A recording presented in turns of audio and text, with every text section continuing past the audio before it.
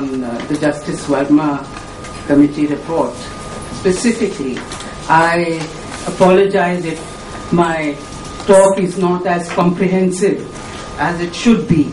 As you all perhaps know, the Justice Verma Committee was set up after the rape case in Delhi, which had a tremendous response amongst others, amongst other normal actors, from sections of youth in the country, throughout the country. It started from Delhi, and women's organizations and groups came out against this rape law and the implementation of the law more specifically. And apart from that, the youth of different places, youth came out in large numbers, as Anuradha just said, both boys and girls. And what was, so they raised several issues. And one of the issues was that why do we have laws if they are not implemented? Why are women not safe in India? And why has the government not done anything about it? In Delhi particularly, where the incidence of rape is very high as compared to some other parts of this very country, the question is, and the fact that this issue has been repeatedly raised by women's organizations, by group, why is it that the government has paid no heed? Why is Delhi not even lighted? Why is it that in a bus, which is a public transport, which a woman can be so readily raped, a young girl, and brutalized and then left on the street? And why does it take for justice? Why does it take so long for justice to be given to anybody in this country? So these were the questions that were raised. Some of the other issues that came up were, why is it that women are always blamed for what they wear and how they speak, rather than looking at the rapist? Why is she targeted? Why is her dress targeted? And so on.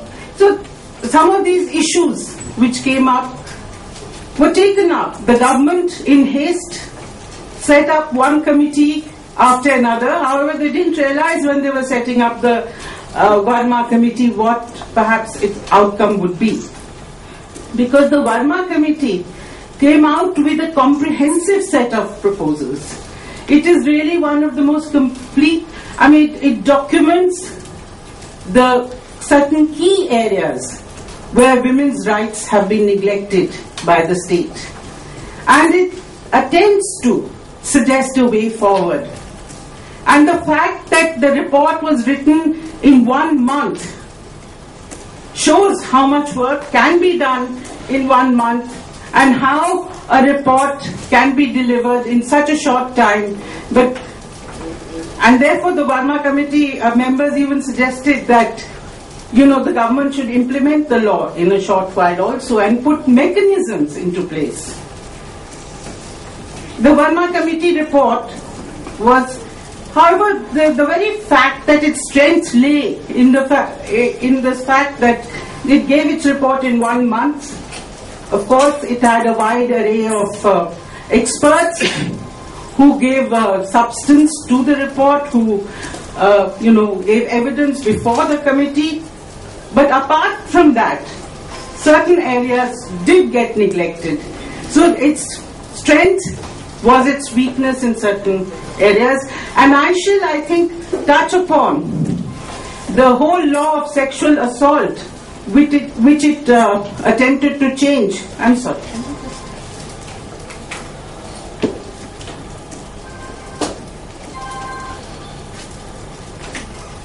You just put it off. People don't stop. So, yes, so what was the greatness of the Verma Committee report? A, that it was comprehensive in character. B, that it sought to give a certain direction to the government and pointed out where the government hadn't been active in independent India. And C, that it sought to show the way forward by actually giving recommendations for change of laws. And it did so in certain crucial areas. One, the report begins, in fact, by emphasizing that the actions of those in authority, it was a critique of the government of India, it was a critique of the legislature, and it was a critique of those, the executive power, with the executive power. And it pointed out that the actions of those in authority have been in conflict with the constitutional principle of equality. It went on to say that the governments, though elected, are bound to act in tandem with the constitution. So it said that just because a government is elected, it doesn't mean that after that it can do anything that it wants or not do anything that it wants. And interestingly, while arguing in terms of Article 14, it said that Article 14 does not only say that women are equal before law, but they are also entitled to equal protection of the law. And that emphasizes the fact that it has a dual, there is a mandate to the government to set in place institutions and mechanisms to protect women or to provide them justice. And this was one of the key points that the Verma Committee made, and also pointed out that not only is the government bound by the constitution, but so is the legislature. It said that there are the two kind of injunctions that the constitution gives, is that the state should be a non-violator, and in addition the state is also under an affirmative obligation to secure the conditions for the right, for instance, for the rights in the constitution, for instance the right of equality. And then after this it went on to talk about various issues and the triple burden that, or the triple discrimination rather, that women faces, and said because of course of the fact that she is a woman, because she belongs to a caste or community or tribe, and because she is poor. And said that India had an obligation under CEDAW. It reiterated that. Many judgments had said that, but it reiterated that India had an obligation under CEDAW as a signatory to adhere to the principles set down in the convention.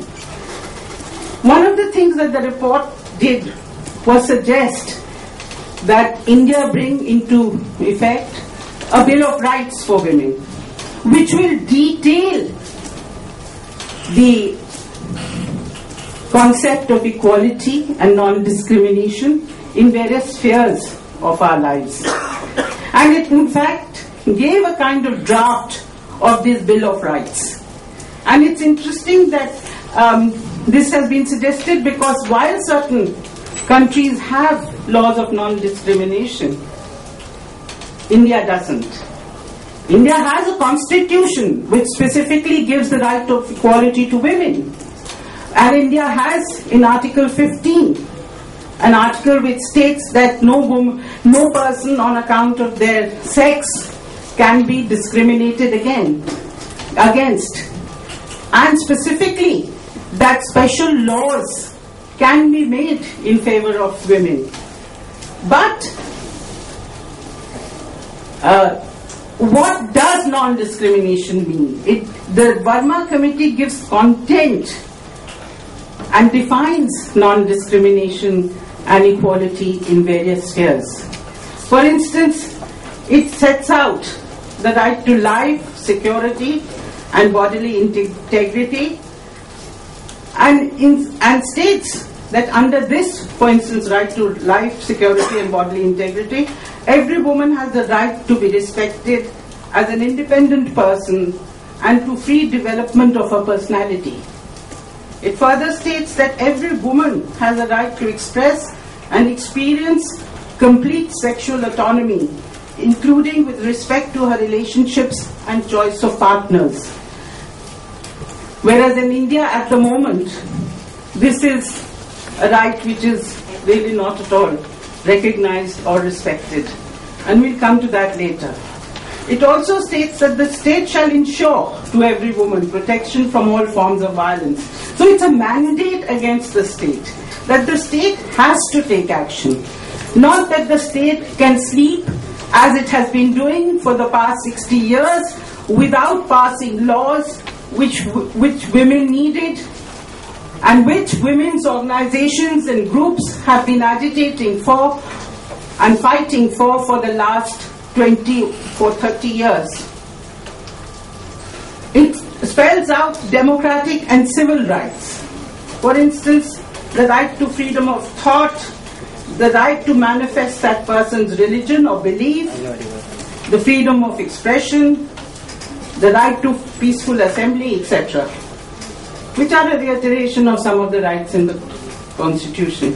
Then most importantly, it talks of the right to equality and non-discrimination, and states that no person shall be unfairly discriminated on grounds of gender, including an area in which women are discriminated against in all personal laws in India, and that is preventing women from inheriting family property. So, and any practice which is traditional, customary or religious that impairs the dignity of women. Discrimination on the ground of pregnancy and so on.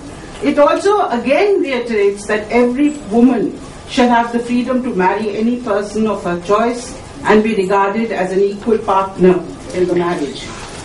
It states that every woman shall have the same rights in cases of separation, divorce and annulment of marriage.